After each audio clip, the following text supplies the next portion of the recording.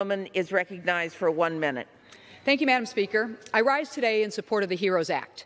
When I last spoke on this bill in this chamber, I told a story about a young man in my congressional district that I serve named Noah. He wrote to me that his town may not survive this pandemic. Now, more than a month since, I'm awfully worried too. The HEROES Act would provide $915 billion for state and local assistance, so our small towns and cities, like where Noah lives, are not left behind.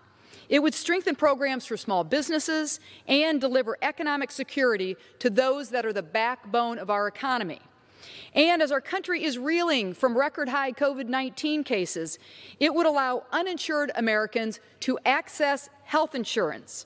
Pretty darn important during a worldwide pandemic. For the cities and towns, for our small businesses, and for so many Americans, this is not about politics. It is about survival. I urge the Senate to join us in passing the HEROES Act. Madam Speaker, I yield.